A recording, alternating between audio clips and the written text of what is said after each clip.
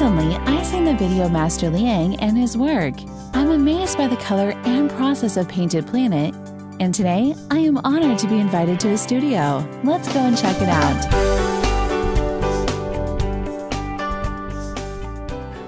Having seen many of your works, I have a question I'd like to ask. Isn't an artist supposed to work independently? I don't see art from a traditional perspective. Not only works that are painted with brushes are considered art. These days, art comes in many forms. For example, works created using different methods from different dimensions, using different materials which have a comprehensive effect on light and shadow, I think are more artistic. How did you end up joining Huawei? Actually, I started in the advertising and exhibition department. Later, I got transferred to the e-marketing department. These two departments were in the market system. In 2001, I got transferred to the R&D system, first in the network management department and then in this current USD department. Why did you decide to do UCD design? It may look like all my jobs are irrelevant to each other.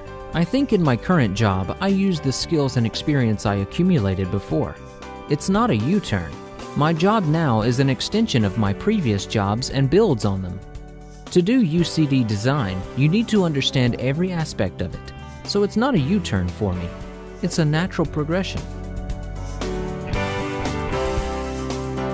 Huawei is an inclusive company. To fit in, you need to be innovative and entrepreneurial.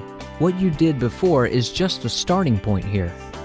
You might be a seed. At Huawei, you can grow into a towering tree. So our work serves as a bridge that connects technology and people with design. We designers first need to understand humanity and then technology to be able to design technological elements that people like.